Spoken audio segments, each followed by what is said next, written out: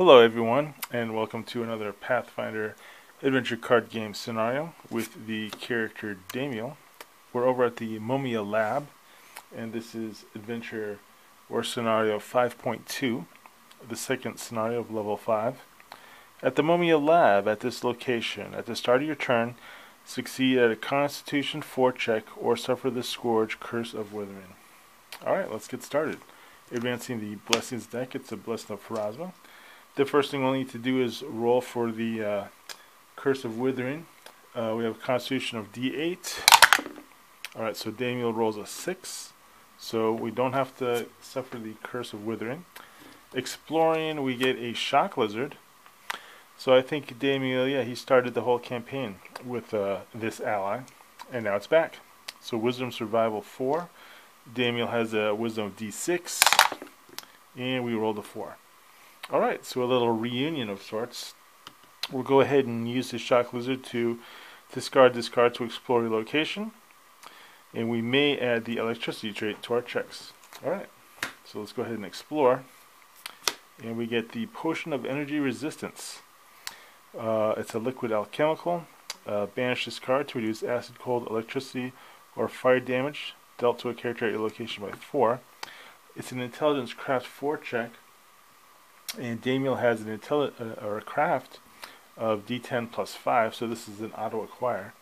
It is a basic level item, so we can't use this to trade to a trader. We'll take it and we will discard it. Alright, so we also have, we have the Viper in our hand, and we really haven't been using him. So let's go ahead and use him for his discard this card to explore your location power. We'll do that. Let's go ahead and do another exploration. Okay, that way we don't have to deal with the Mumia Lab effect. But as it is, we found a Living Sandstorm. So we did not examine this card. So he's immune to mental, poison, and ranged traits. Wow. And it says here, before you act, discard a card from the Blessings deck, then shuffle the villain Sandstorm from the box into the Blessings deck.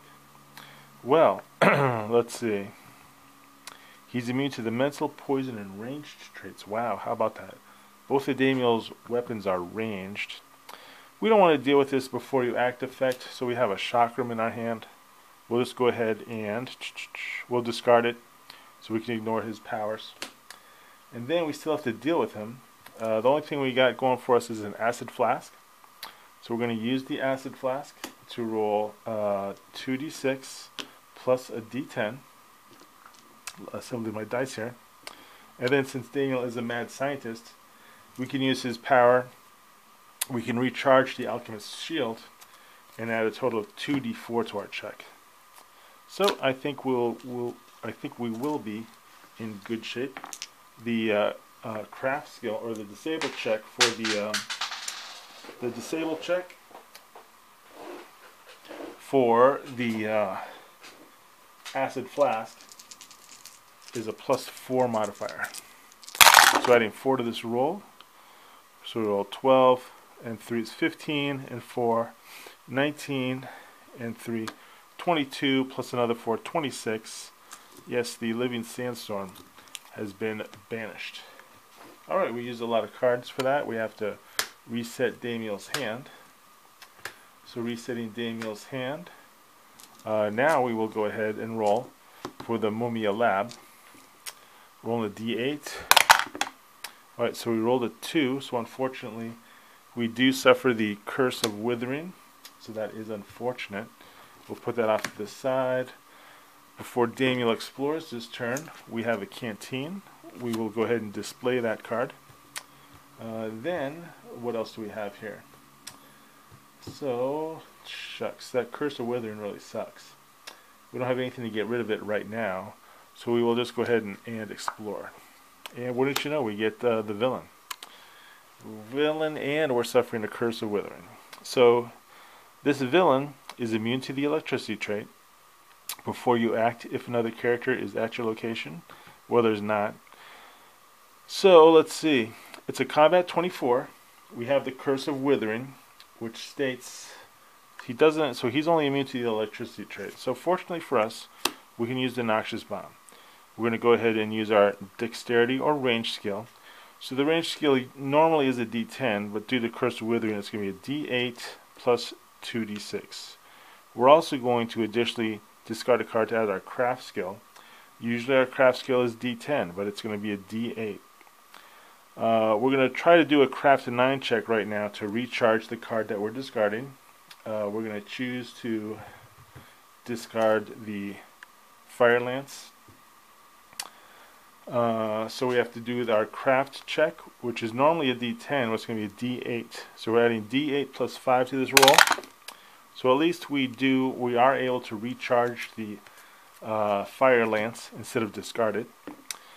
So then, these are the dice that we have, thanks to the Noxious Bomb, which goes on top of the canteen. And then, since Damiel is a mad scientist, we're going to recharge the Scarab Buckler so that we can add, let's see, let me double check his mad scientist power. Yeah, we're going to recharge that to add a 2d4 to our combat check. So, we're going to do all this stuff, and we're going to see what happens. We are adding a total, since it's our range skill, we're adding a total of plus 5 for the ranged, and we're adding another plus 5 for the craft. So we're adding 10 to this check. So feeling pretty good about that.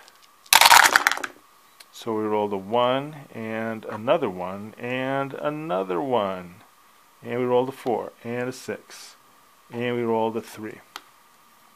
So, adding 10 to this roll, so 10, 23, 24, 25, 26. 26, and we needed a 24. So wow, that was really fortunate that we had that plus 10 modifier. So once again, 10, 11, 12, 13, 17, 18, 19, 20, 26. We only needed a 24. And it says here, if the result of the check to defeat is less than 35, check off the trader trove. Check off the trader trove of Tef Naju on the Bazaar card. Well, pretty exciting. Check it out. He is defeated. We get to draw the Noxious Bomb and toss the canteen. Reset in our hand here, and we can. So we have 6 cards, and the location is closed. Boom. Not only is the location closed, but of course we have unlocked this trader, the Trove of Tejnahu. So let's go ahead and see what the reward for this scenario was. Wow, that was exciting. So let's go ahead. The reward for this scenario is this guy. He is a level 5 creature, or ally, I should say. He is a creature, but he is also an ally. And let's go ahead, and we're going to do a deck check here. This, I don't know if we're going to ever go to this trader. It says, so it costs us 4 boons. Man, 4 boons to get really good treasure. So obviously we're not going to go for that. So let's go ahead and do an abbreviated deck check here for Damiel. He has this level 5 loot item. Looking for items that are of level 4 or 5. Last scenario, we actually decided to keep the pure holy water. We were thinking of the sandstorm dust, but we have these 2 cool items which are level 5. And then, let's see what else. Do we have any other things of level 4 or 5? So unfortunately, this is all we have to trade to a trader. What we're going to do is we're going to kind of set us up for the next campaign. Is we're going to keep this ally, even though we're not really that fond of him. And for our deck check, we are actually going to say so long to our pal the Viper, because he's only level 3. So we'll toss the Viper. We can keep this guy. We'll have to toss a few other items that we just acquired, like that, where is it? This potion of energy resistance. We don't need that, so we're going to get rid of it. We're going to get rid of the Shock Lizard too. Say goodbye to our reptile friend. So this is the state of Damiel's deck. The exciting thing is that for next adventure, he will have these 2 items to trade to a trader, possibly, if he so wants to. This and that. And was there something else here? What was the other level 4 or 5 item he had possibly to trade? Wow, how about that? So he actually doesn't have anything to trade to a trader. That's level 4 or 5. So at least he has something for. I mean, he could go to a trader right now, and I mean, should we go to a trader? I guess yeah. Let's do it. Let's do it really quick. We're gonna go to Falsing Deke. We got these 2 items. We might as well see what he's offering. Shuffling the item deck. Maybe he's gonna give us an even better item. So let's go ahead and see what Falsing Deke is offering. Level 4, so he's offering a necklace of fireballs. He keeps trying to trade that to us, and we keep telling him no. Oh, check it out. Or the Sunrod. So I've really been interested in the Sunrod, and I'm really glad we came across it.